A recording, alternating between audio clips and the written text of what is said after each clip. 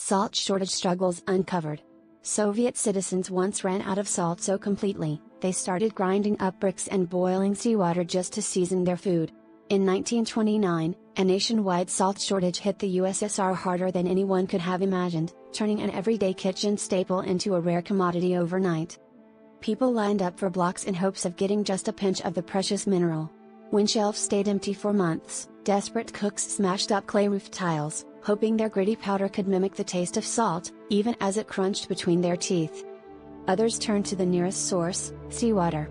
Families would lug buckets down to the shore, boil the water for hours, and scrape up the salty residue left in their pots. It wasn't enough to satisfy the demand, but for many, it was the only way to add flavor to bland meals. The shortage rippled through society, with rumors of secret salt stashes and black market deals spreading like wildfire.